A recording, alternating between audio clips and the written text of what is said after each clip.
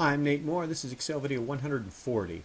And what I want to show you today is this insert function window. I want to show you how it works, and a good application is for VLOOKUP. VLOOKUP's a bit of a complicated function if you're new to it. There's a bunch of different things going on, and the insert function window is a great way to attack VLOOKUP.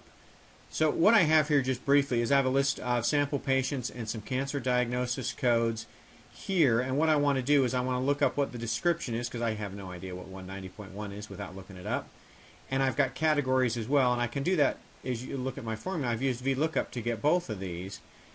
Let me show you how I can use VLOOKUP to let's just replicate what's going on with this description of diagnosis code 190.1. So I'm going to click on a blank cell and go to insert function, and one of my recently used functions is VLOOKUP, so I'm just going to there we go, double click that, and what the insert function window does is it gives you this window called function arguments that says, hey Nate, look, there's 4 things that you've got to put in this function. Actually 3 of them. The bold ones are required, and the ones that aren't bold are optional values. And I've got a description down here, an immediate link to help if I need it, and then watch this and it will show me what the formula result is as I start to enter the pieces of the formula. This little red arrow will minimize the function arguments window and say, alright Nate, what are you looking for? I'm looking for 190.1. I'm just going to hit enter. And the table array part of VLOOKUP, you'll remember, is where is that 190.1 stored? What's over here in this tab? So I'm going to come over here and do shift end and down to get that, and then we'll hit F4 to lock that in and hit return. And that's now ready. Which column do I want? Which column has the description of the diagnosis code in it? Well, it's column number 2. And the range lookup. And again, if it's been a while since you've seen VLOOKUP, from Excel video 60 to about 70 in that range, has a bunch of examples of VLOOKUP. What this does is it just gives you an easy way to display them. I know what the lookup value is, and Excel's going to tell me as I go, hey, B2, cell B2 is 190.1. This table, there's a whole range of things in there. And the curly brackets means there's a whole array of information in this set of data. Column index number 2 is 2, false is false, that's easy.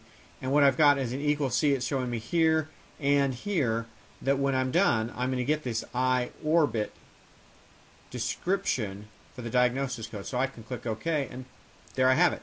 That's how to make the thing work. And if you're new to a function and you need help walking through the pieces, the insert function window is the way to go. The other way you can use insert function is, let's say that I've got a function here and I'm not exactly sure how this function works and I want to see the pieces.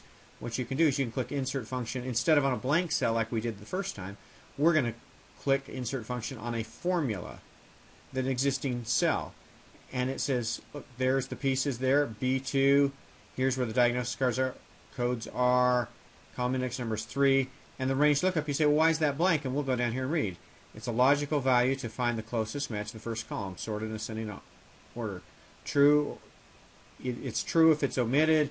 If you need to find an exact match, it's false. So I could easily put false here if I wanted to, and it shows up false there, and I get head and neck, and that's what I want, and there we have it. That's how to use this insert function feature.